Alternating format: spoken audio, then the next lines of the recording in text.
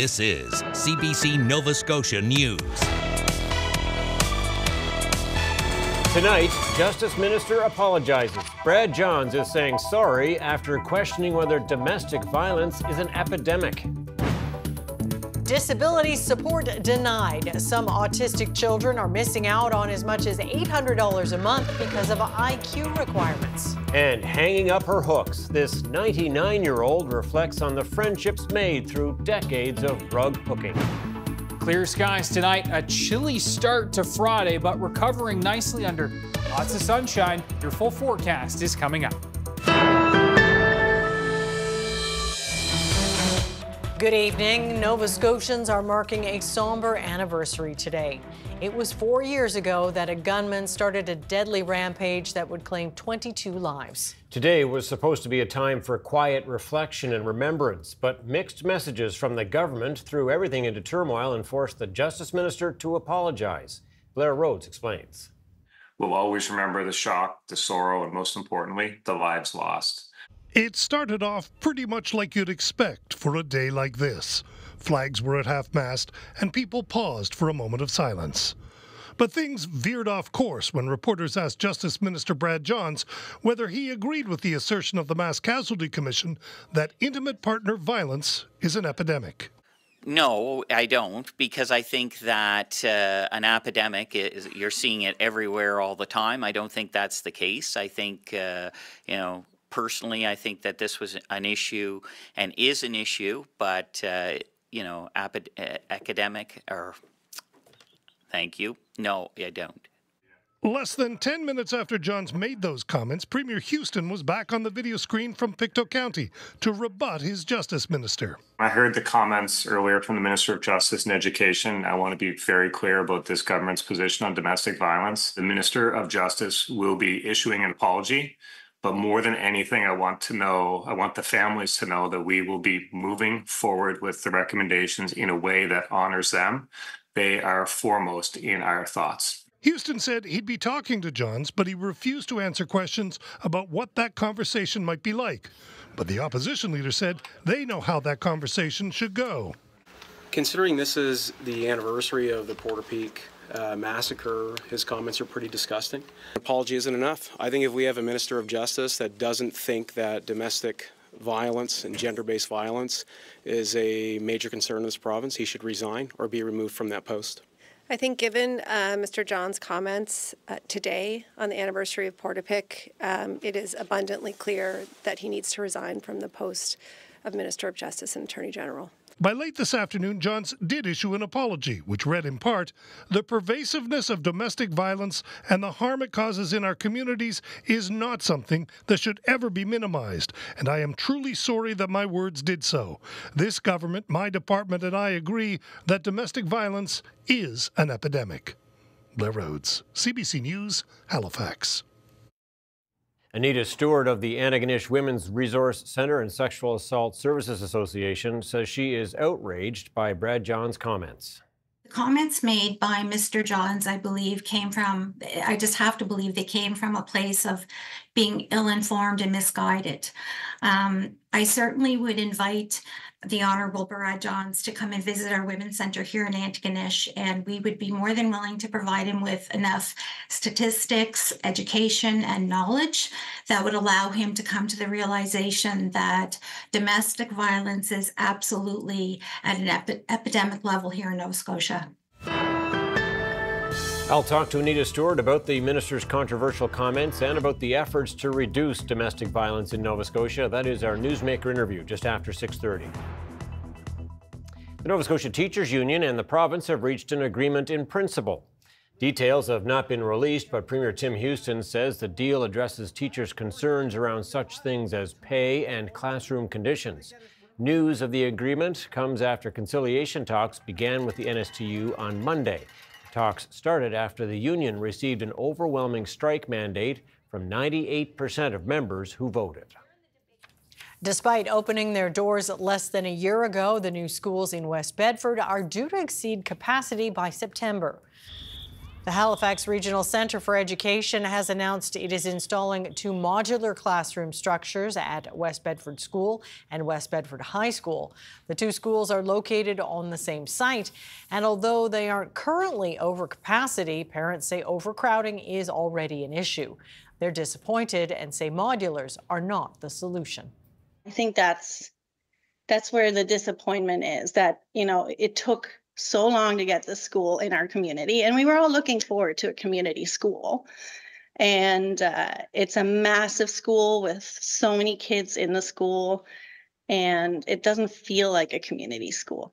Do you understand? It's just, that's sort of what it feels like. It just was like delayed. Then we're opening it, and now it's over at capacity, and now we are band-aiding it with more modulars. The Halifax Regional Centre for Education says no area of HRM is growing faster than West Bedford. Last year, the province announced that 4 new schools would be built in the municipality. Today, Education Minister Becky Drouin said the Public Works Department is in the process of acquiring land, but she says the province is not yet able to announce where the 4 new schools will be. Parents and advocates of children with autism say they should not be missing out on disability support from the province. Some families are being denied financial aid based on IQ levels, and as Selena Alders reports, they argue it's a discriminatory practice. That's so cute. And you say "and action" if you start recording. You hear that, Dave? You have to say action. I will, yeah. Okay. 12-year-old Rowan Squires loves making movies on her iPad, watching cartoons, and being in the sun. Oh, this sunshine is so important, and do you like summer? What's your favorite season? I like the autumn, the fall. Huh, well that's weird. Rowan is autistic and needs help 24/7 with things like feeding, going to the bathroom, and cleaning herself. But her family has been denied funding that would help her because her IQ is too high. Rowan's mother applied for the Direct Family Support for Children program 4 times and was denied. It offers between $100 and $800 per month, depending on income and family size. It's meant to help cover costs like respite, therapies, and medications. But in order to qualify, the province's policy says that the child must have a significant physical disability or an IQ below 70. I feel like it needs to be known that this is impeding on human rights now. You're discriminating against a family because of an IQ situation when we clearly need the help. And I know we're not the only people. Doug Ralph's 15-year-old stepdaughter Chloe was also denied because her IQ was above 70. Kids with autism have so much potential. They are some of the brightest kids. They add so much to society. And so many of them are not given the chance to thrive, to get what they need to be the people they could be. And it's such a missed opportunity. Autism Nova Scotia says the IQ threshold for children to qualify for funding is outdated and one of the organization's top concerns. And in the autism community, only 35% of people who have a diagnosis of autism fall within that co-occurring autism and intellectual disability umbrella, which means that you have a large number of families who fall outside of this policy and therefore fall outside the support. Rowan is probably the most amazing, special human being I've ever had the pleasure of knowing, and I feel really proud to have her as my sole child. But being a full-time caregiver takes its toll. Mason Squires said she'd use the money to help hire someone to care for Rowan, just so she can get a break. Like I said, to be able to just go and have dinner or go to a movie with my husband, we're big movie buffs, but we haven't been on a date in 13 years. We go out individually. No one from the Department of Community Services would do an interview with me, but they said they are looking at ways to replace the IQ part of the policy. They also added that last year the policy was updated so that families who do qualify can get more funding. All right, and finished. Selena Alders, CBC News, Halifax. A Black Halifax man has taken his allegation of being racially profiled by staff patrolling the McDonald Bridge to a Human Rights Board of Inquiry. Ross Gray told the inquiry he did nothing wrong when he was accused of riding his bicycle in the pedestrian lane in July of 2021. And while Halifax Harbour Bridges apologized soon after agreeing a mistake was made, he says that's not sufficient. Gray, who is 60, says he wants accountability because what happened still affects him. Well, I'm always looking over my shoulder. I very rarely trust anybody now. If I go to a restaurant, which not too much that I do, I got my back to the wall all the time. My cameras, my phones and my cameras ready to go. If somebody approaches me that's not warranted, I'm just more heightened sense now because of what happened. I don't go over the bridge anymore on my bike. I stopped doing that in 2021. A lawyer for Halifax Harbour Bridges says the mistake that was made had nothing to do with racial profiling. Ron McLeod says it was a genuine error that was quickly acknowledged by Bridge Patrol officers he says were polite at all times. The inquiry chair reserved a decision and now has 6 months to issue a written decision.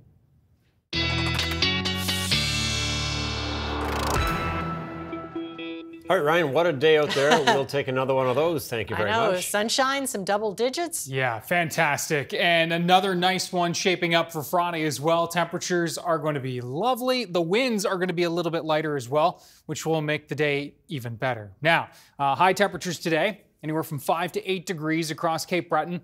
You can see 6 to 10 to 12 to 13, even 14 degrees down and through the southwest of the province. The clear skies that are setting up, that is going to be notable for tonight as this area of high pressure sits right overhead. The wind's becoming lighter. It is going to be a chilly night tonight, no question, but we'll recover with all that sunshine tomorrow. Here's our next weather maker rolling through the Great Lakes right now. That will take its time moving in thanks to this area of high pressure basically setting up a wall, and we'll be watching that coming in as we move into tomorrow. And there it is. Again, the high cloud cover starting to work its way in, but the rain will hold off until Saturday, and we'll watch the timeline here. There's Saturday morning. Couple of showers possible in through the west in the morning, but for the most part, this is going to be the afternoon when we start to see some of those showers, then some steadier periods of rain. Those are going to push in, as we turn the page into the Sunday, or at least Saturday night time period. By Sunday morning, note the back edge of this, starting to move away from Cape Breton. It's basically Antigonish, Guysborough, and Cape Breton that have the chance of some hangover rain Sunday morning, and then that will clear out, and we are looking at a lovely Sunday shaping up. So the weekend, a 50-50 split. I think we'll take it this time of year. We'll talk about it in detail with those temperatures and your 7-day coming up in a few minutes. Tom and Amy. Doesn't sound too bad at all. Okay, thanks so much, Ryan. Thanks, Ryan. Thank you. Well, tickets for Cape Breton Eagles games at Centre 200 went on sale this morning after the team moved on to the third round of the playoffs, and those tickets did not last long. It's the first time the team got this far since 2007. Kyle Moore reports. It's been more than a decade since lineups were this long for Cape Breton Eagles tickets. Fans showed up early Thursday before they went on sale at 11 a.m., hoping to get in line and their hands on what's become the hottest ticket in town. Yeah, I was outside around 9:30. The Eagles are heading to the semifinals for the first time in 17 years after defeating Chicoutimi last night 8-5 and sweeping the series. It's only the third time in franchise history the team has made round 3 in the playoffs. Fans have been waiting a long time for this moment, but didn't mind waiting a little longer in line today. It's not too bad. It's moving slowly but surely. Yeah. Hoping to get a ticket? I'm hoping to get 4. In a little more than an hour, the lineups were gone, and tickets are now sold out for games 3, 4, and 6 here at Centre 200. At the airport, the team arrived home this afternoon to a friendly welcome from fans with horns and signs. Everyone now seems to be jumping on the Cape Breton Eagles bandwagon. I watched the game last night on TV, and we had like a whole party with everybody. We love the Eagles. They're awesome. Before touching down today, the players say they couldn't help but notice how fast ticket sales were going back home. It was all the talk on the plane ride to Sydney. A few of the guys were following along there. I think Like, it's almost sold out in 20 minutes or so. So, no, that's great. And, I'm sure it'll be a good time here for Game 3 and 4. The team has won 17 of the last 18 games and are playing some of their best hockey of the year. Fans are not only getting behind the team, but say this is a special group, and the players agree. We're super close off the ice. Like, everybody loves each other. And we're already Shorty blocking shots with his face, Biggs with his back. Those are leaders, right? And so everybody's just buying in and following each other's lead. The Eagles are now only 4 wins away from a place they've never been before, a trip to the league final. Kyle Moore, CBC News, Sydney. The Minister of Community Services says 30 pallet shelters coming to Sydney will be located at Pine Tree Park.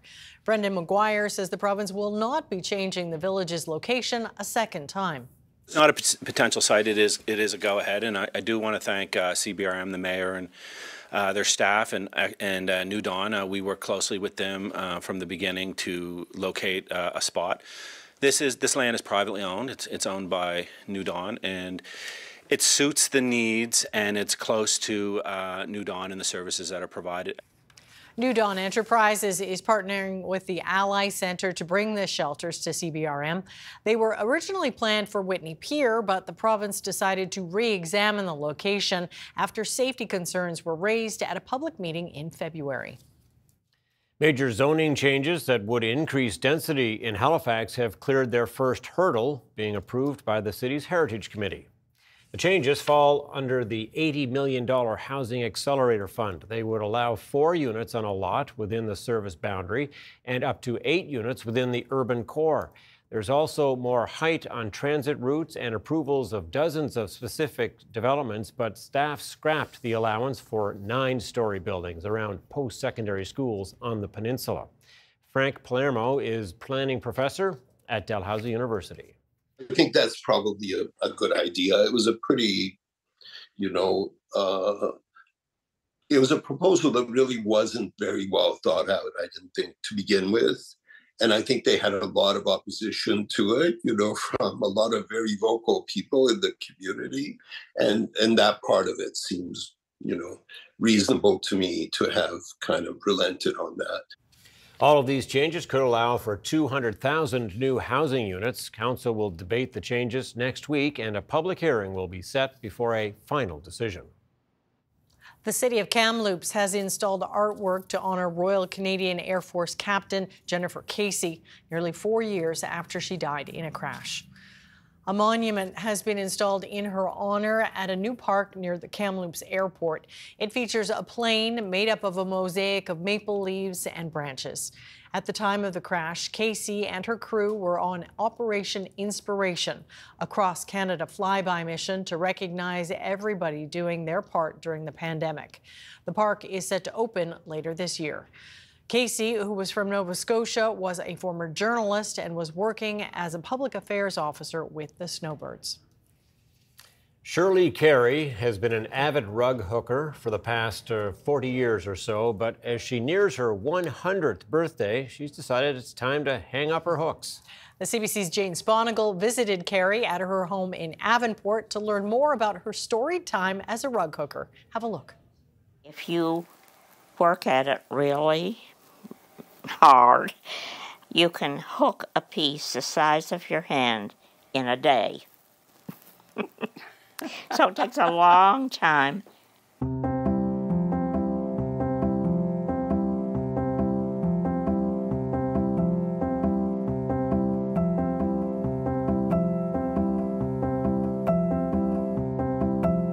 Shirley Carey is my name. I grew up in Wolfville.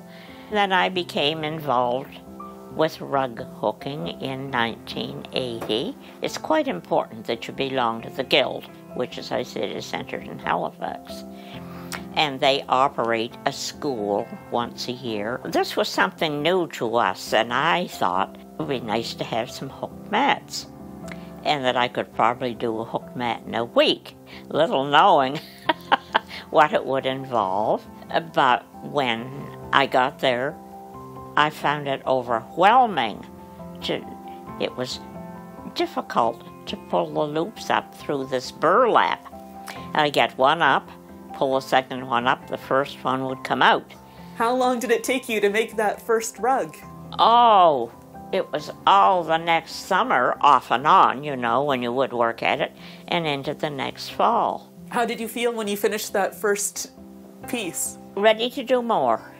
And wherever you went, you'd see something, a picture or somebody's painting that you would like to do a copy of. You always had to ask permission. There's one piece, and it's over there. I think it's a rug that has a pumpkin on it. And Mom would say, now go downstairs and pick a piece that you'd like to have. Well, is the pumpkin up for grabs? No, it's not. I just wanted to keep it because I wanted the pumpkin so badly. I enjoy them more than I do flowers. It's quite an art, then. There really is, before you even get started. Yeah. You're an artist then, too, thinking about the colors and things. Not really. I just know that I like distinctive colors, bright colors. Yeah. Don't like the dull shades. So these are both went to grandchildren? Oh, yes. Okay. Yep. The oldest. And so how does it feel to share your work with others? Because it's on display. Some of your pieces are on display right now in Woofle, and some pieces have been on display before. Well, I do feel humble because there are others who does work much better than I do. You've recently stopped rug hooking. Well, I miss it greatly, and I miss all the other ladies very much. Yeah, because we've always enjoyed getting together. Yeah. So that's a big part of it then, too. Oh, yes. And everybody is very open with their work and very free with all their information. Since I have lived alone, it's company. Yeah. And we can always call on another person to help us out, give advice. They're all wonderful girls, as we call each other. I think she is an artist. I know, pretty great community too. I know. She Very doesn't like the dull colors. No, me neither. You can tell. That was awesome. Way to go, Shirley. All right, first quick break on the way. Stay with us. Yes, we have a lot more to come on CBC Nova Scotia News. Ottawa is now eyeing abandoned, derelict, and rundown federal properties to help address Canada's housing crisis. And the Quebec government has announced that the 2 new mini hospitals being operated by the private sector will provide services exclusively for elderly people. Pretty nice looking day in Lower Woods Harbor. Ryan is back next with your Friday forecast. We'll see you in a few minutes.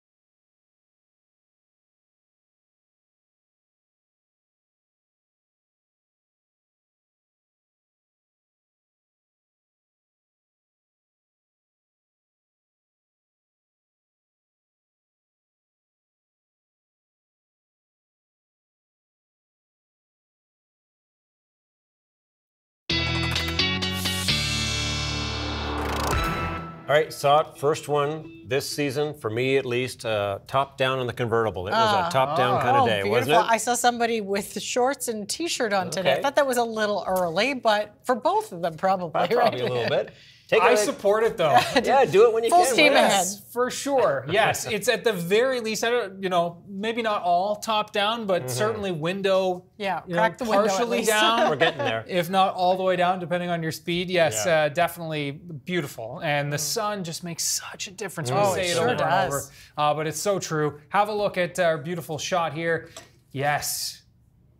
Anybody recognize that spot? Of course, Burncoat Head. And, of course, one of those spots in the province that so many people flock to see those epic tides. Mostly sunny skies there. 8 degrees right now, and just a terrific scene. And you can see across the province, it's generally those mid-single digits in the northeast, a little cooler there, obviously, in Shattuck just at 2, Port Hawkesbury at 2 as well. Antigonish at 4, Pictou at 5 at the Caribou Point Station. And you can see 10, 12 degrees down through the south and west, and at least in parts of the south and west. And we are looking at Western Head and Yarmouth, a little bit cooler, Westport at 8 degrees.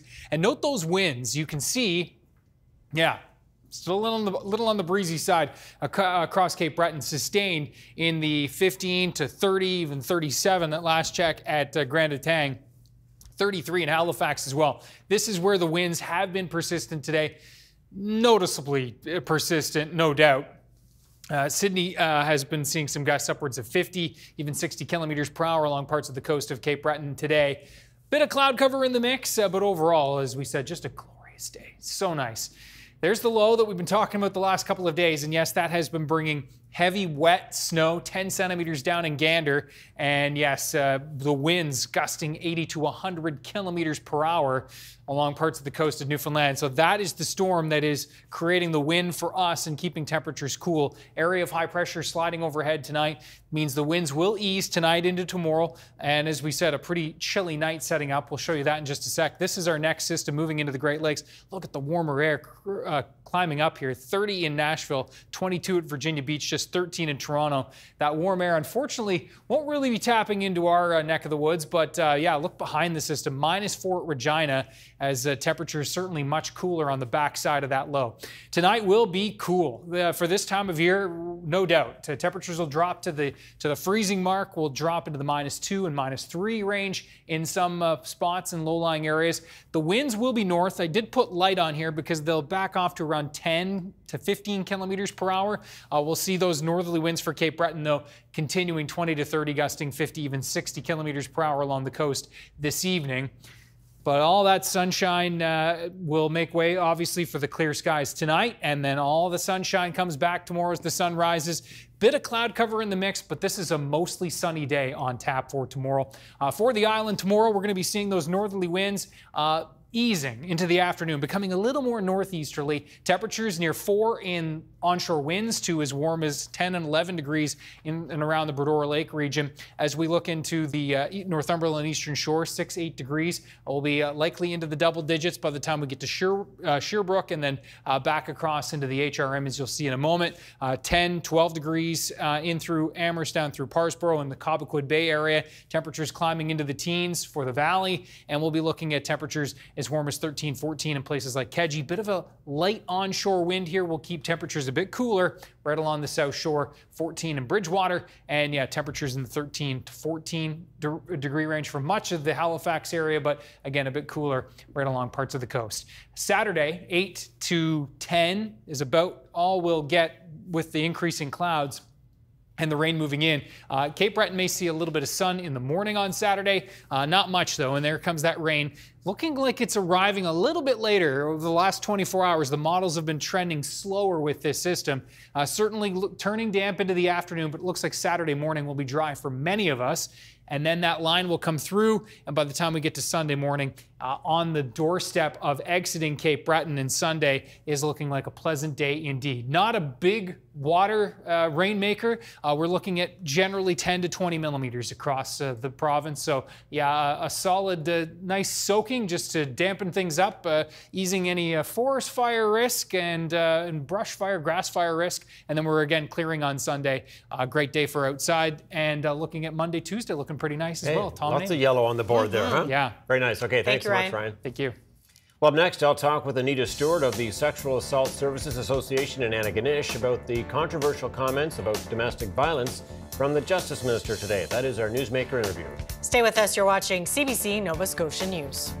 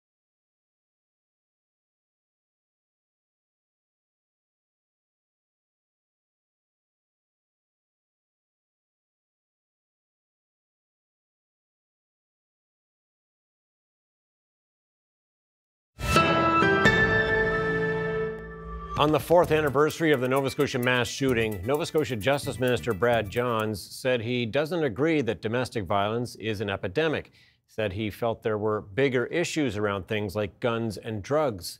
He has since apologized.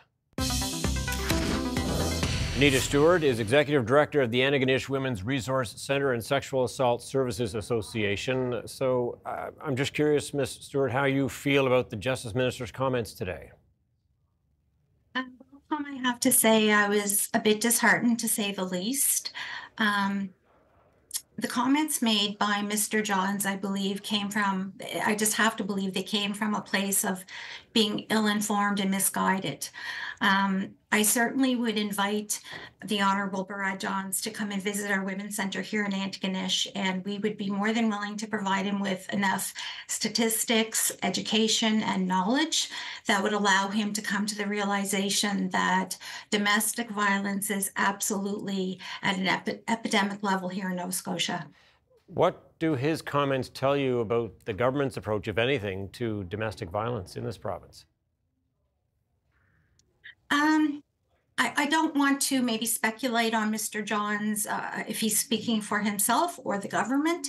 I know that there were many recommendations made by the MCC report. I'm hoping that those will proceed, and hopefully we will see all of them implemented. Do you agree with the calls, the removal of the Justice Minister? I really cannot. I honestly can't believe that someone in his place and in his position as a justice minister would make those comments. As I said, I just believe they are misguided and ignorant and ill-informed as well. Brad Johns was being asked about the speed with which the Mass Casualty Commission's recommendations are being implemented. How do you feel about how those implementations are going? Well, I think in order for all the recommendations to roll out, certain things do need to be in place. In order to reduce domestic violence, certain things have to happen. One of those things is that women need to have access to safe and affordable housing, which currently is not the case. The gender pay gap needs to be addressed to allow women to be able to leave domestic violence situations so they're not stuck living with the perpetrator.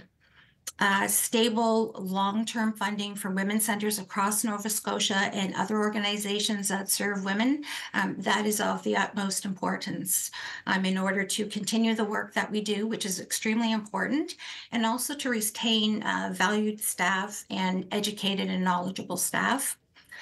We need to do more preventative work, which was a recommendation of the Mass Casualty. How do we do preventative work? We do it in ways that bring prevention programs to schools. We need to teach our youth that domestic violence is something that they may face in their lives. We need to teach them that what it looks like and what it may look like for them. It doesn't look the same for everybody.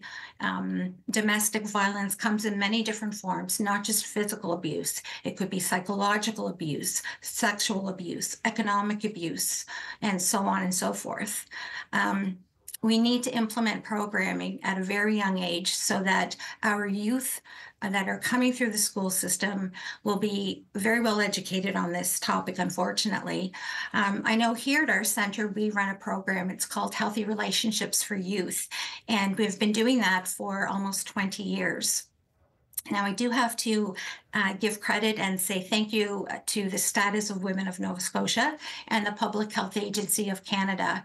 This year, just last month, we found out that we were going to receive enough funding to provide province-wide training for all students across Nova Scotia through our Healthy Relationships program. And that's just one program that's out there, but it teaches youth what a healthy relationship looks like. It does not look like hitting. It does not look like coercive control and all the things that we all know about. So just on that point, the government really feel strongly that we need to start young and teach our youth.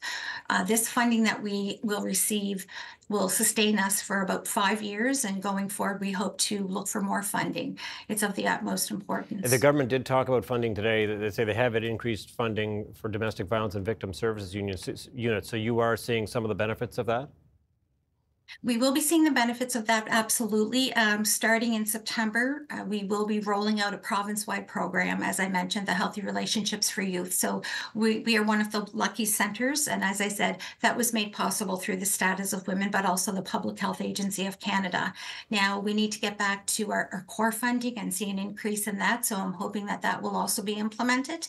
And like I said, that will allow us to do our work that is so important. So many organizations that are community-based see women coming through their doors. We are here to help them, support them, and not just pass them a phone number. We're with them all along the way for the whole entire journey. All right, Anita Stewart, we'll have to leave it there. Appreciate your thoughts on this. Thank you so much. Thank you, Tom.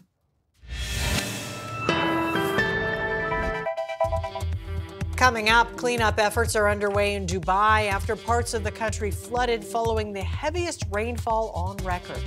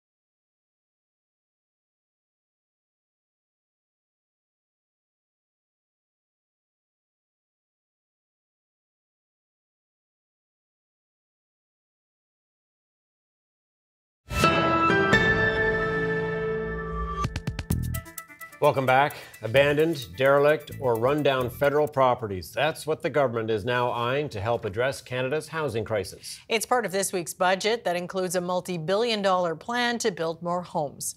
Ashley Burke has more on the plan and the challenges. 3 decades ago, these former military homes were decommissioned, and years later, the land turned into a residential neighborhood. That work is still ongoing, and now the government wants to add another 500 homes. We want to create an opportunity to leverage public lands across levels of government. It's just one example. The budget has similar plans for more than a dozen unneeded Defense Department buildings. We're very excited to talk about that. Ottawa's mayor says he's encouraged, but the details will matter. We'd have to go site by site and understand what each of the properties is like, what buildings are there, do they have heritage designations and other restrictions, are there other challenges on the site? The government's also eyeing derelict Canada Post buildings like this one in Vancouver. It's among 6 being assessed for possible development. How many government buildings do we have? If they convert them, does that really address the issue? I'd like them to build a lot more housing and not have this 3-5-year window before people can get in. We cannot afford housing here already. It's expensive. In all, the government says it hopes to have 250,000 new homes built on its public property by 2031. But leasing out cheap, unused federal office buildings and land would come with some strings attached. If we're leveraging public land, we're going to insist on certain affordability criteria. This housing expert says that could be a deterrent for developers. Developers don't like a whole bunch of rules and regulations that they have to comply with, and especially if it reduces their potential profit margin. So the more of those requirements that are put on by the government, the less likely they are to be encouraged to go ahead and do it. He also says the process to build even more homes on federal land like this could take 3 to 4 years, all at a time when the Liberals are up against the election clock. Ashley Burke, CBC News, Ottawa. The cleanup is underway in the United Arab Emirates after it was hit by the heaviest rainfall ever recorded in the desert nation. The UAE on the Arabian Peninsula typically sees little rainfall with its arid climate, but more than a year's worth fell on a single day on Tuesday. The downpour flooded streets and damaged buildings and other infrastructure. It also halted operations at Dubai's airport, the world's busiest for international travel. Officials expect the airport to be back operating at full capacity in 24 hours. Healthcare advocates in Ontario are sounding the alarm about private clinics performing cataract surgery. They say billing by some of those clinics is taking advantage of patients. The CBC's Christine Birak has the story. Diagnostic tests, $300 per eye. Kate Armstrong wants her money back. Legally blind in one eye and barely seeing out of the other in 2022, she says a surgeon at a Toronto hospital told her if she went to his private for-profit clinic, she could get her cataract surgery faster. So she went and signed contracts she could barely see. How do you ask questions when you can't read? Armstrong signed off on $1,200 in diagnostic and measurement tests, over $3,000 for her first cataract surgery, and nearly $3,500 for the second. Money the province would have paid. $8,000 is not what I had then, and I had to borrow it, and I had to cash in our RSPs. Healthcare advocates say a growing number of Ontarians are in the same boat. All medically needed cataract surgery is covered. Every hospital can handle medically needed cataract surgeries. And if you're being told anything else in a private clinic, that is not the truth. A single cataract surgery takes roughly 7 minutes. Currently in Ontario, the longest average wait time is 3.5 months. A CBC News investigation found the Ontario government pays public hospitals about $500 per surgery. It pays private clinics up to $1,300 for the same work, so patients should not be charged. Ontario's health minister insists few patients are using their credit cards. And the numbers show it is a very, very small group that have to have that investigation, ultimately get reimbursed when appropriate, and corrective action is taken. The most recent Health Canada numbers show for-profit clinics charge Canadians nearly $80 million for medically necessary services. People are blindly, excuse the pun, being ripped off. Armstrong won't likely be reimbursed because she signed the contracts. She says the trust she once placed in doctors is gone. Christine Birak, CBC News, Toronto.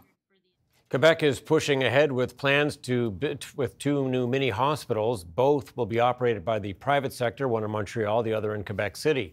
But now the government says they'll provide services exclusively to the elderly. Sharon Yonan-Reynolds has more. With long wait times in Quebec emergency rooms, the CAQ says the mini hospitals will offer relief. But now the two centers will focus only on senior care. We have heard the establishments, we have heard the specialists, the experts. They are telling us that there is a need. He says long wait times and harsh conditions in ERs can be especially detrimental to seniors. The centers will offer observation beds for short-term stays, even overnight. Minor emergencies could be treated, but surgeries won't be performed. Patients would be referred by an ER, 811, or an ambulance service. This expert says while similar projects might have worked for children, seniors are a different story. So they have multiple chronic conditions, including dementia. They can be very frail, have mobility impairment. And it's really hard based on any kind of questionnaire over the phone to really know if that person requires significant care. The services will be covered by RAMQ at no cost to patients. It'll be staffed by private and public healthcare sector workers, but will be built and managed by the private sector, a sore spot for some opposition parties. Do you need a concept of private mini hospitals to take care of the elderly? Absolutely not. And the private sector is more expensive, it's a fact, and not necessarily more efficient than the public sector. This expert says there's truth to that claim. It's not necessarily a good idea. There's no evidence that the private sector is more efficient there because healthcare is not a simple good. It's a different thing than contracting out, for example, cafeterias in hospitals. The CAQ hopes to deliver the two facilities by 2025. Sharon Yonan-Reynolds, CBC News, Montreal. For 36 years, it gazed across Edmonton's downtown, and people coming and going gazed back. For the last 60 years, it's languished in obscurity. But now a piece of the city's history is returning to public view. The CBC's Emily Fitzpatrick has that story. And here we have the window. Okay, so it doesn't look like much now, but this bronze window is all that remains of a bygone era. This window has been around since 1928, so it's almost 100 years old, 96 years old. It's a piece of Edmonton's history. It's witnessed many comings and goings. It's witnessed prime ministers coming to Edmonton, the royal tour of 1939 with King George and Queen Elizabeth. It's huge. It's bronze. When was the last time you ever saw a bronze window? And it was like over top the front doors for the train station. So everyone saw it when you entered the train station, when you left the station. It was there prominent. Before the window found its way to the Alberta Railway Museum, it was here, on the second story of the Canadian National Railway Station in Edmonton. The station opened in 1928 and was a hub for travelers and visitors in the downtown core. It was demolished in 1964 to make way for the Edmonton CN Tower. And the window is all that remains of the building. This is it. I mean, maybe there's some bricks. It had lots of Tyndallstone. It had some marble. But, I mean, to me, that's just kind of entrails of dead buildings. There's really nothing left. It's just this window. But for the past 2 decades, it's been in an Edmonton backyard until the museum got a call that the owner wanted to donate it. The window weighs about 500 pounds, so it took a crane and many hands to make it happen. But eventually, it was freed. When the opportunity came up to save this window into history, this way to look into the past, it was too good to pass up. The museum is still working on a plan for how to best display the window once they fix it up. But whatever they decide, this piece of history is on track to be around for another 100 years. Emily Fitzpatrick, CBC News, Edmonton. Canada's main stock index gained just over 50 points today with help from strength in utilities and base metals. Here's a look at how the markets did as we head to break.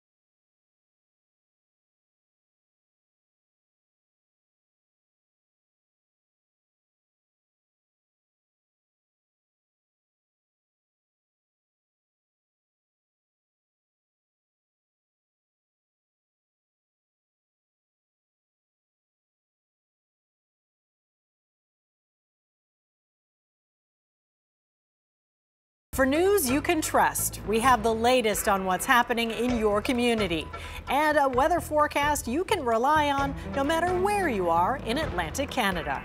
I'm Amy Smith. And I'm Ryan Snoddon. Join us for Atlantic Tonight. Right after the National.